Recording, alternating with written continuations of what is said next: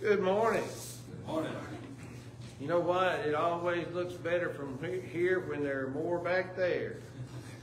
I gave this book out, but we're not ready for it yet. Okay? Just hold on to it. I was trying to see maybe where we were quantity-wise in case I have to order some more. And if I do, then we'll have them in time when we start. We're in this handout, Reason and Revelation, talking about the providence of God. One of the things that I haven't learned nearly as much as I'd like to as a preacher and a teacher. But one of the things I learned early on is if people ask for something to study or they ask a particular Bible question to be answered, there's probably more than one person that would like to have that question answered. And I know Lisa was talking about it on the way up here, about wanting to study on Providence. So if you were here last week, you know we started on page 1 of this handout in a study of the providence of God by the late Wayne Jackson. I've been studying his material since 1982. That's 40 years, isn't it? Right at it. Very, very good student of Scripture. He was not inspired, but he has produced some of the better material. And if you want more material, there is, if you look at ChristianCourier.com, you can go in there and search for Providence, and there's a similar article there. There are a lot of other things. I thought this one might be, but it's not exact. We got down to point number 3 under some basic ideas concerning God's activity in the world, but I wanted to ask a question. What is the basic theory of deism? You remember? God set up a world, just left it to its own devices. Okay. God set up the world and kind of had a hands-off. You know, it's kind of like, to help me out here, this is somewhat related. We've been seeing some and hearing some baby birds. Aren't those birds pretty much on their own after they're pushed out of the nest? So some people see God like that. He has nothing to do with anything that goes on. And I had made the comment that, and some people have said this, that some of the founding fathers of this country were deists. Deism is not defined by one simple definition. If you go back and read some of their statements, some of their writings, I didn't get the idea that they were deists in the sense that God had a hands-off. But some of them may have. But they're different varieties of the term. They did believe in God. It's unfortunate that people have devolved to the point that they don't. And I want to look at something before we start this. Look at Matthew chapter 6. And verse 20. Well, don't you hate it when you saw something and then you go look at it and it's not there? How about Matthew 5, 43 through 45? Matthew 5, 43 through 45. I want to look at a point here. Bless you. Who would read that so everybody could hear it? Steve? You have heard that it was said, you shall love your neighbor and hate your enemy. But I say to you, love your enemies and pray for those who persecute you, so that you may be sons of your Father who is in heaven. For he causes his sun to rise on the evil and the good, and sends rain on the righteous and the unrighteous. So which verse do you think I was really focusing on with regard to providence? God causes 45. his sun to Sunshine rose on everybody, whether they believe in God or love Him dearly this morning, because God made it happen. And the rain came last night from God, and God gives it. So we pass all these, I guess they're farms, they're huge fields between, especially once you get off North Valdosta Road and head this way, and they grow all kinds of things. The sunshine for those that produce, and the rain came from the hand of a benevolent God. How dare an individual say this came from nothing, and then take everything that nothing gave them and act like it's just come from nothing? That's absurd. Now, God operate. The reason I went to Matthew 6:45 in particular, God does not promise the same things to the unrighteous and the righteous in every way, does He? He's talking to us as Christians, though. We need to love the unrighteous. God gives them rain and sunshine. God does that much for them. He makes Himself known. We need to love them. But providence, simply defined in, if you look at providence defined, it says it comes from a Latin word. I'm under providence defined on page 1. Providencia, I think it's the same thing in Spanish, maybe spelled differently. Simple, signifying foresight. God looks forward and takes care of what's coming. What's the greatest thing that God has looked forward to make sure something happens that's really, really, really, really good for His people? Savior, a Savior. But I'm talking about past that. But that's a good answer. But I'm thinking about between now and judgment, but resurrection and eternity. You know, if a deist thinks that God has no hands on, what does he think about resurrection? He may not think it's even going to happen. The atheist doesn't. We believe it. And God has provided salvation. Don't you wish everybody loved that like they ought to? Don't you wish we loved it better than we do sometimes, Sister Skinner? We love salvation, but maybe we don't love it enough, and that's a lifetime challenge, isn't it? It sure is. So God has provided that. Here in the Zondervan Pictorial Encyclopedia of the Bible, one explanation is providence concerns God's support, care, and supervision of all creation, from the moment of the first creation to all the future into eternity.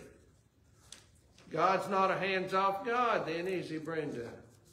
He's a hands-on God. Does God have physical hands and eyes and ears? No.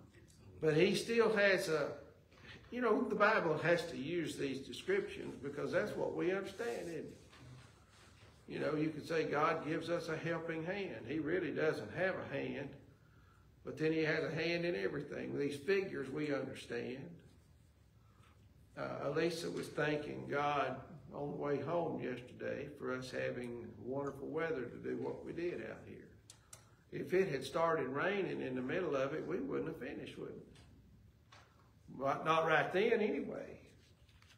I think we need to do more than define terms. I don't think it, I know. We need to be appreciative. Look on the top of page 2 here. Well, we're continuing. At the bottom of page 1, the concept of providence is thus, as indicated above, opposed to deism, which asserts God's non-interest in the world. Additionally, it is the opposite of fate or chance. I want to tell you something, and Brother Steve might want to chime in on this, or any of the rest of you for that matter. He brought the subject up, and that's why we're talking about it. So if you don't like it, you can blame him. But, oh, seriously, God can do wonderful things or cause wonderful things to happen in our lives, and we might not even pay attention to it. And I believe that's one of the reasons when good things happen, we need to thank God for it. He's not, I did that. He's not working that way, is he? He might even put something, what we call bad, for us to make us be more appreciative of the better. God has hands on, but does he manipulate everything that happens? No. If he did, and Brother Wayne's going to touch on this, then what happens to free will? You know, we chose this morning. No, we didn't choose this morning. We chose a long time ago. We're going to get up and get ready on Sunday mornings and go to Bible study and worship. We chose that a long time ago, but even so, we could have decided this morning not to do it. We do have free will. I don't usually do that with meals, but seriously, we have free choice. But thinking about, in fate or chance is what I'm focusing on. I don't believe in fate or chance as seeing the world events as uncontrollable without any element of benevolent purpose. That is a key aspect of evolutionary atheism. Why would I say that? Why would I say that fate or chance is a key aspect of evolutionary atheism? Because those people say that there is no guiding hand. Okay, so you are where you are because that's just the way things turned out. You know, it's just odd to me. I'm buying a book. I think I bought it, and it's on my next to read list whenever I get to it, on the design theory. There's a designer. Somebody designed this jacket. I wish they'd have designed it a little. Of course, it fit me when I bought it. But seriously, it has a name in there. And I figure I could check with the label in here and say, did you all make this? And say, yep, so-and-so designed it. And yet we can look at the world and say, well, you know, the design theory is kind of iffy, I think. When's the last time you looked at the human eye? You ever go to the eye doctor? Look at that what do they call it? Chart, a diagram. Yeah, but it's raised, what they call it. Anyway, and I was looking at it the other day and I thought, that is amazing. Just a human eye. And then you come in there with that doctor, say he's an atheist. I say, did that just happen? He said, yep. And I come in there with one of these new fandangled electronic digital cameras. Well, who made this? Well, it's got a name on there. Sony made it. No, they didn't. One day I was walking along, it just fell out of the sky. And I caught it. That's about how much sense it makes, though, isn't it? Why am I bringing this up? The designer also is a provider, precious people. He provided this doctor. My doctor's not an atheist, by the way. I'm just using that as an illustration. I don't know what his religious convictions are. He's a good eye doctor. But he's provided these medical people for us. Aren't you thankful? That he gave people the mind to be able to understand the anatomy of the human body and focus on one aspect of it. If I've got a problem with my eye, I'm going to that doctor. I'm not going to the veterinarian for that. Now, veterinarian, you know, they have to study a lot more in the medical field than a regular doctor. They treat horses and cats and dogs and fish and I don't know what all, and they have to study all kinds of animals. Yeah, there's more schooling for a veterinarian than there is an eye doctor, I think. And then I have a friend who's a dentist. Aren't you thankful, whether you like it or not, if you have trouble? But God gave these people their minds and the ability to learn this. Is that providence? Yes, it is. It is. And so we should not take anything for granted that helps us. I like apples. I eat one a day, sometimes two. And they're supposed to be good for you, you know, different ways. And grapes and things like that. God provided that, didn't he? And I don't know what your favorite foods are, and I'm not trying to make you hungry. If you skip breakfast, I can't help you. But God's provided these things. Now, at this point, I'm in the first full paragraph here at the top of page 2. At this point, the following observation needs to be made. While God exercises a general providence over the universe, and that's the rain, the sunshine, the oxygen, the balance of the universe, and the balance of nature, and all the food we have, he has a special providence and care which the Heavenly Father manifests on behalf of his regenerate children. Children of God have it better than anybody. And if we don't, it's kind of like, let's say that you could go to the grocery store, especially we're entering a recession, whether we like it or not. And I know you know that. And somebody says, I tell you what, Robbie and Frankie, you can go to whatever your favorite grocery store is, and you can buy enough groceries for a month, get whatever you want. That'd be pretty nice, wouldn't it? That's but what happens if you decide not to go? I'm not picking on y'all. What if you decide not to go? You're not going to get the benefit, are you? God provides special things for his children. Let us take advantage of these blessings, like prayer. And, you know, in Isaiah 59, 1 and 2, God, through Isaiah, told the children of Israel, I'm not listening to your prayers because you're living in sin. That's a sad commentary, isn't it? The Lord's hand is not shortened that it cannot save, neither is his ear heavy that it cannot hear, but your iniquities have separated your God, and your sins have hidden his face from you. Did God hear their prayers? No. Why? They ignored God. They were cutting themselves off from the providence of God in that blessing, right? And I'm not trying to hammer on us. I'm just saying it is a wonderful blessing. When we walk with the Lord in the light of his word, God blesses us, doesn't he? And I would to God, I want you all to pray about something. Let's take advantage of this. We are quickly, and I know Kathy's a school teacher. I don't know if she encounters this much. And you may encounter it on the job, but we are quickly raising a generation of godless, and what I mean, atheistic.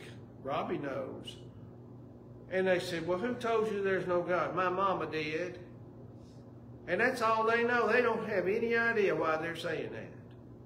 But the point is, they are saying it. And two things to pray about. The internet is a powerful tool for preaching. Not everybody's going to listen to it, but it's there. And Mike Hickson called me the other day, wanted to know if I'd do an online lesson on evangelism. I said, yeah, I'll do that. Why? Because people need it. It gets us outside this building. I don't know where all the video will go. I've got to do a good job with it. But people need to know that somebody still believes in God. They still believe in the gospel. They still believe in the Bible. And God is not dead or non-existent. Pray that these efforts, there are people preaching and teaching on the internet and other ways all over the world. And Jesus said at one point, pray for laborers. And pray that these people will listen. If this country, I know I'm on a galloping horse here, but if this country continues to go more and more atheistic, what do you think is going to happen to it? It'll be just like Russia. Maybe worse. This country already turns on itself at the drop of a hat because of somebody's skin color, or they think somebody's offended them. It all boils down to this. It's a lack of appreciation for God. But if you love and appreciate Him, you appreciate what He's done for you. So the special providence, people need to know, it's not that, you know, what kind of race do they use? Don't they put something out in front of some of these dogs when they run? A rabbit. It's not a real rabbit, is it? But you know, it's kind of like if you put the carrot, you know, God's not holding out carrots to see if you can catch the carrot. He wants to bless people.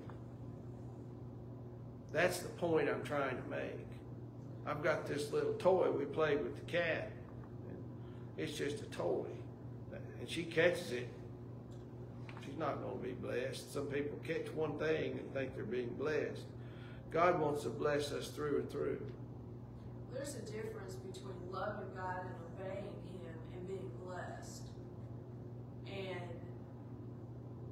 there's a difference between that and just saying, well, I'll do as little as I can for God to receive special blessings. I mean, there's a big difference, and God knows the difference because He knows each person and He knows their heart and their motives. Look at John chapter 15 and verse 7. Jesus is talking to His apostles. But the special providence of God is based on, it is conditional. How many of y'all like to fish? If somebody told you, what's your favorite fish to fish for, Frankie? Bass. What if somebody told you that there were more bass than you could shake a stick at over there in that lake at Reed Bingham? And said, if you'll use this bait, you'll catch more than you take home. You'll have to put some back. You go, wouldn't you? Yeah, boy. If you go, if you get the bait, if you get the boat, or whatever you need to get to the fish. Jesus said, if you abide in my words. Some people say, well, God's just blessing me. They don't pay attention to what God says. That is a misunderstanding and a miscalculation of the blessings of God. The blessings of God do not have Range Rover on the back of the vehicle. It might be a blessing to somebody, but or whatever. If you abide in my words, and I abide, and if you abide, let me read this again. If you abide in me, what's the second part say, Robbie? Oh, you don't have your Bible. I'm listening to you. Okay, sorry. What's the second part say, Tony? And my words abide in you. And my words abide in you. So you abide in me, and my words abide in you. Ask whatever you wish, and it will be done for you. Now, there are limitations to that, but he's basically talking to the apostles about their charge to go out and preach the gospel. If you'll abide in me, I will make it possible for you to do what we've been talking about in John 14, 15, and 16. That's primarily preaching the gospel. But if we abide in Jesus and His words abide in us, will He provide for us the spiritual things we need? Maybe we're not abiding closely enough. I don't know. I'm not speaking for anybody. But I know this. You know, when I was in school, I memorized scripture. I had to. I went to a Christian school in Chattanooga, and Mom would help me memorize these verses. And I can tell you back then, my goal was to memorize that chapter. The words didn't abide in me, but they did, if you know what I mean. I memorized those words, but I didn't pay attention to what they meant. you know. But later on, I got a little older and I started to remember some of those, like the Psalms I memorized, then they started to have some meaning to me. When God's Word starts having meaning to you, then it abides in you. Not just in your mind, but in your thought processes and your actions.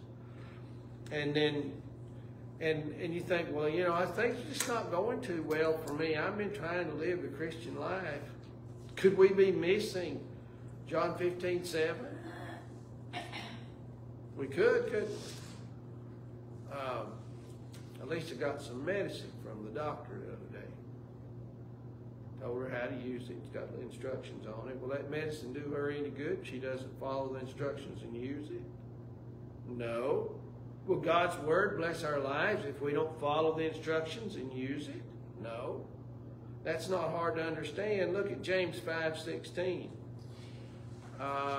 Mike Kalinowski, if you would read that.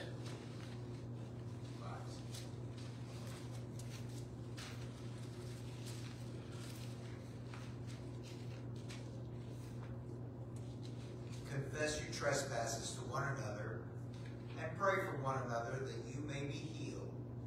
The effective fervent prayer of a righteous man avails much. Confess your sins to one another. The word that's used there means publicly. Publicly. How public should it be known? It should be made known as public as it's known, publicly as it's known. If I sin against this church and I go tell one person, did I do what James 5:16 says? No. I need to tell the whole church, I was wrong. I'm sorry. Please forgive me. If it's between myself and another person, then I don't need to tell the whole church about it. But it's an if-then. It is an if-then verse. And you could say, if you confess your sins to one another and pray for one another, you may be healed. You will be healed. Now, I believe the healing here, it's kind of confusing sometimes to me. I'll be honest with you. Because he's talking about being sick in verse 14. He's talking about being sick in verse 15. But when he talks about confessing sin, do you think the sickness is physical or spiritual? I think it's spiritual. It shifts from the physical to the spiritual, doesn't it? And if I want to be spiritually healthy as a Christian, if I've done wrong, I need to confess it. And first of all, confess it to whom? God. To God. But, and he says, what kind of person does the effective,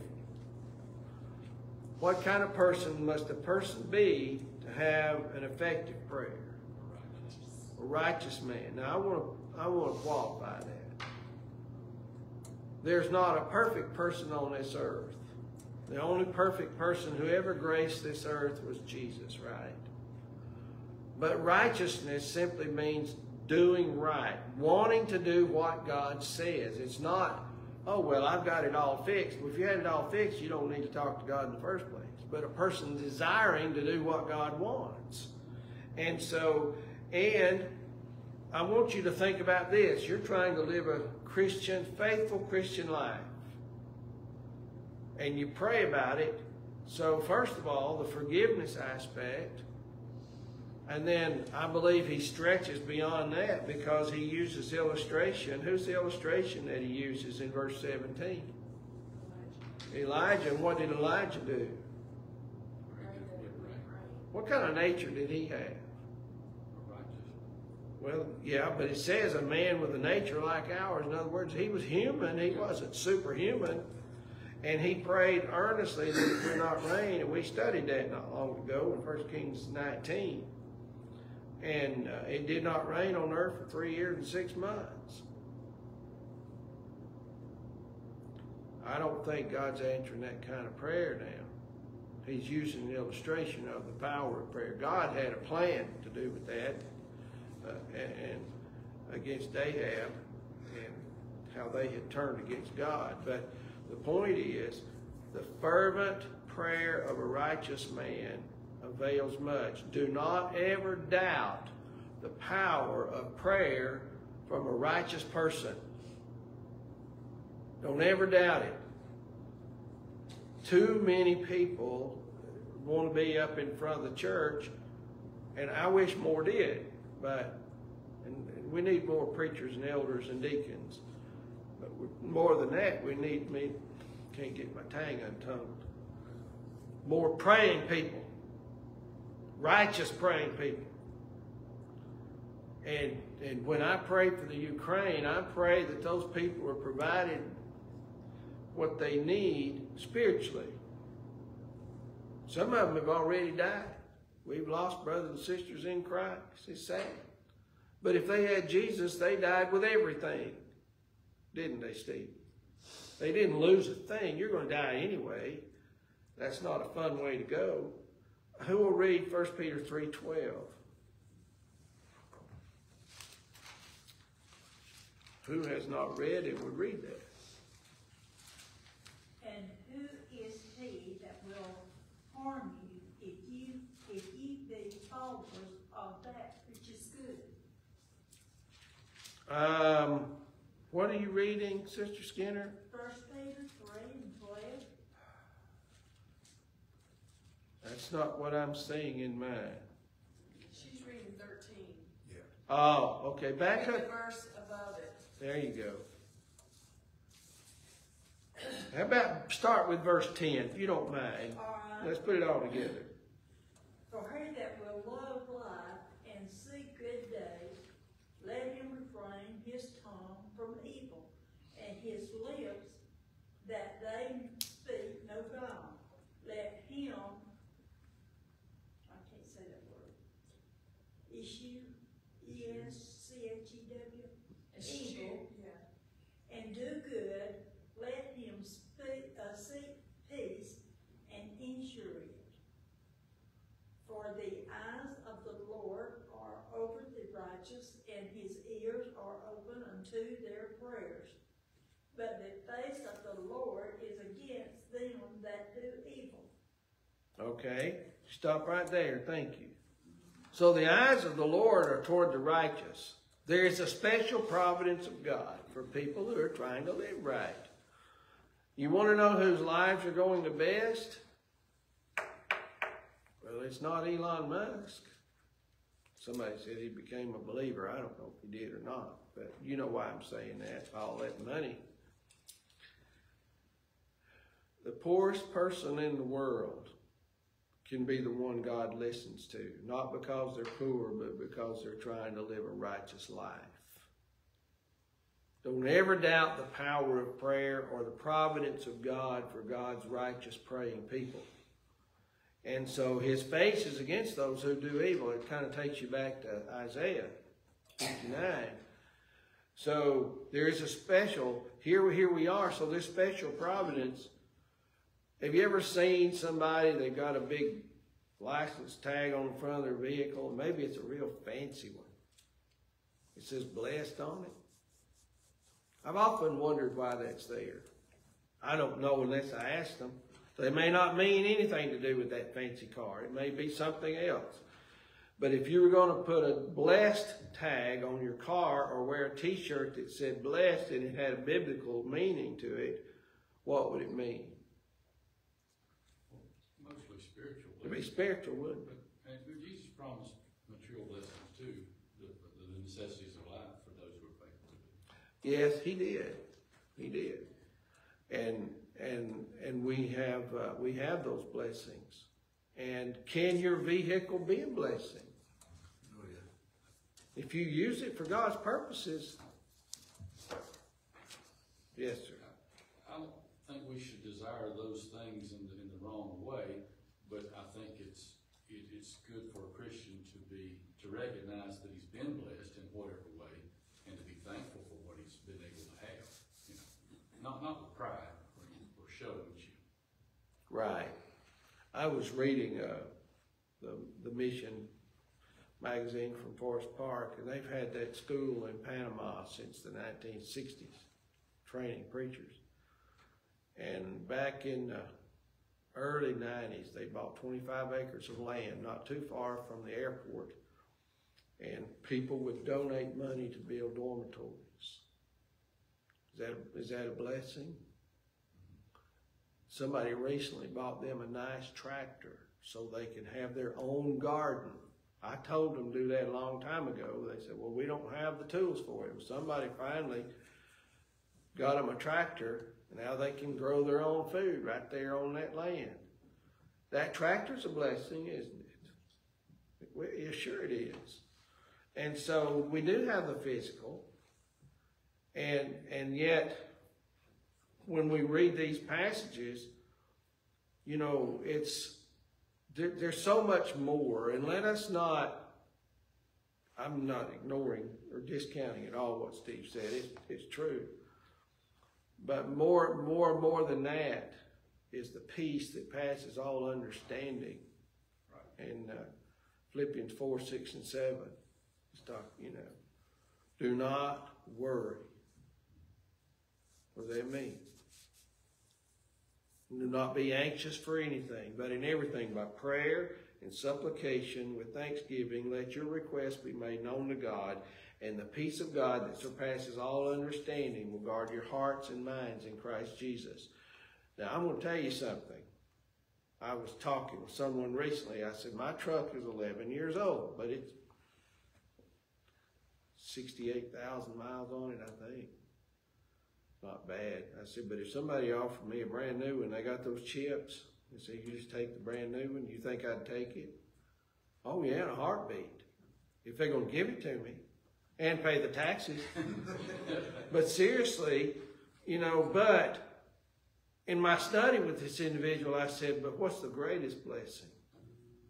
You know, God has offered us his son. And somebody could buy us a brand new vehicle every year. But we don't have Jesus, we have nothing. Not really. But this prayer, don't you know, and so the emphasis of these verses is on prayer. 1 John 5, 14 and 15.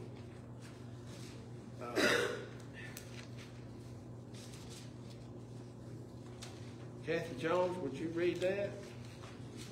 1 John 5, 14 and 15.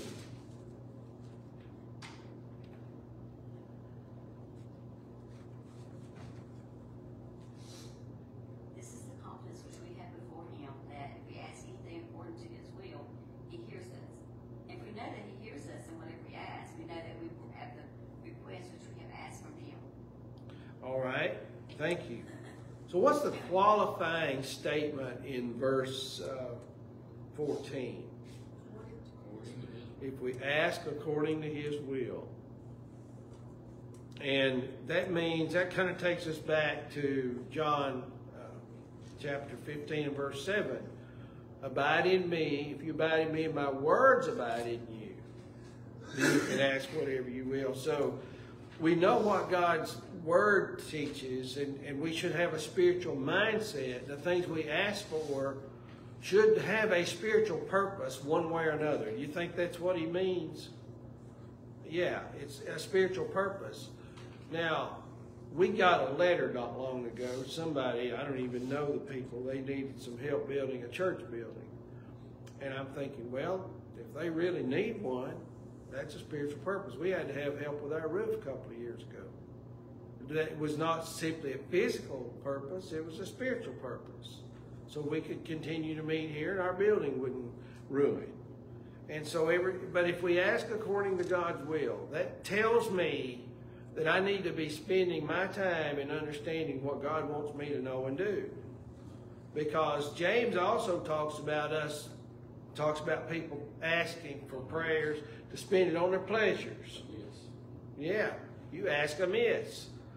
God doesn't hear and answer everything we ask him for. I was with my granddaddy one time. I don't know how old I was. We were going out checking an alarm system, and I wasn't old enough to drive then. And I saw a toy, of course. You know, I said, Granddaddy, would you get that for me? He said, no, you don't need that. And I didn't. I didn't need it. Now, grandmother would have bought it, but she wasn't there. But the point is, God will give us what we need. And that takes us back to Matthew 6, doesn't it? The things we need. Right. And even Paul was denied